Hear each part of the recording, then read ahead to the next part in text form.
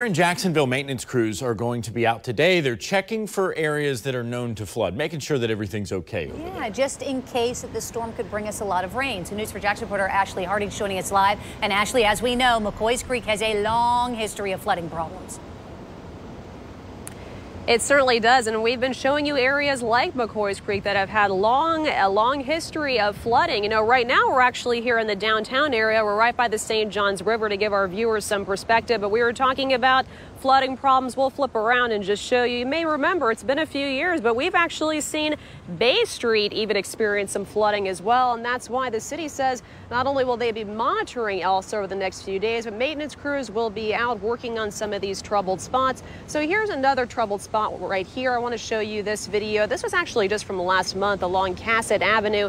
You can see heavy rains brought in some very serious flooding, pretty much turned the road into a lake. Now another one, here's a look at Hogan's Creek, where neighbors have been telling us flooding has been a problem for many years, and some of them told us they'd really like to see something done about it. Now, with all eyes on Elsa, News 4 Jax reporter Jim Piggott spoke with the head of the city's emergency preparedness. This is what he told Jim.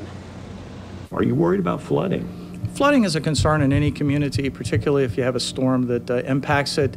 We monitor those conditions. We work with our Public Works Department. We work with JEA to make sure the infrastructure is in good shape and that people are prepared. Have you been talking to them at all since this storm popped up? We're having calls with all of our partners, checking in with them, checking the weather, particularly encouraging people to monitor that over the weekend.